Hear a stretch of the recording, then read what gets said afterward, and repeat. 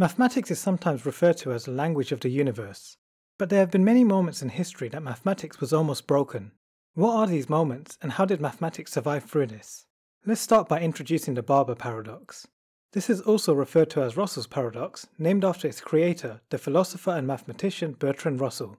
Imagine a small village where everyone needs to be shaved, and define a barber as someone who shaves only those who do not shave themselves. Using these facts, how do we know who shaves the barber? It seems nonsensical, but this statement forced a rethinking of mathematics. A barber cannot shave himself since he only shaves those who do not shave themselves, but he belongs to the village where everyone needs to be shaved, so he must be shaved. Russell devised this to show the logical flaw in set theory, and simply put, this paradox has no answer. In the flawed version of set theory, we define a set as all the objects that have a specific property. So as an example, the set of even numbers contains all the integers that can be expressed in the form of 2 times k, where k is an integer. The paradox arises within this version of set theory when we consider all the set of sets that are not members of themselves. This set appears to be a member of itself if and only if it's not a member of itself. This logic had broken set theory and mathematics was in a desperate need of a fix.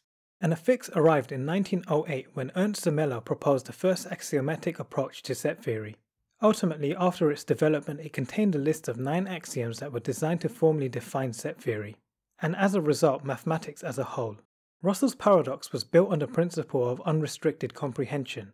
This means for any property, you can build a set from those that satisfy it. The Zermelo-Fraenkel axioms replace this axiom with the one of specification. The axiom of specification says you can carve out a subset using any description you like from a pre-existing set. Obviously this is not so great on its own, but there are other axioms that let you create other sets. In particular, the Zermelo-Fraenkel axioms start you off with the existence of an infinite set. Now in this story there was a degree of hyperbole. Set theory was only really defined in the 1870s, and a solution was found 30 years later. But what this paradox highlights is the process by which mathematics develops and the rigor it has to withstand. This is a testament to figures such as Euclid, who devised an axiomatic approach to geometry almost 2 millennia before Russell's paradox. And it's something that we still teach in university to this day.